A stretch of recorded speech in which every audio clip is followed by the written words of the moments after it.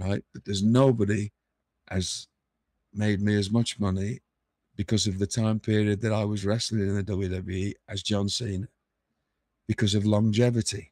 Because again, a lot of those fellas came and they were huge, incredible, massive stars for a few years, for 3 or 4 years. And they're still huge, massive stars, but they all went in different directions. John stayed the course, and he stayed the course, and I was on every show with him, nearly every show. Luckily, wherever he moved to, I just looked out that I was a lot of the time on shows with him, and he was making, my family more money because I was getting over the longer period of time. Does that make sense? Sure, There's yeah. people made me more like Steve. I got to be on shows selling out with Steve Austin. Got to be on shows staying out with Rock. But it was for the last couple of years that they were around. I think it was a 10-year or something run or more with John Cena. So, but John Cena wanted to be, well, there was a lot of people in the last 10 years or so that were big people as far as what WWE like, who just either didn't really care that much, or we couldn't hire them for whatever reason. Right. And so that was a thing that I don't know.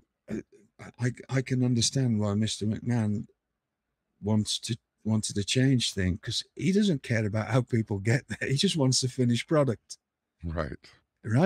And the people at NXT take the rap for that sometimes, and it is our jobs, not mine anymore, but it was our jobs to create new superstars.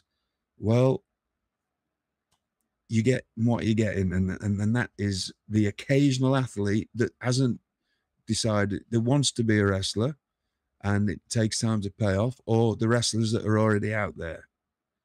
And it was just the way it was in the last 10 years or so.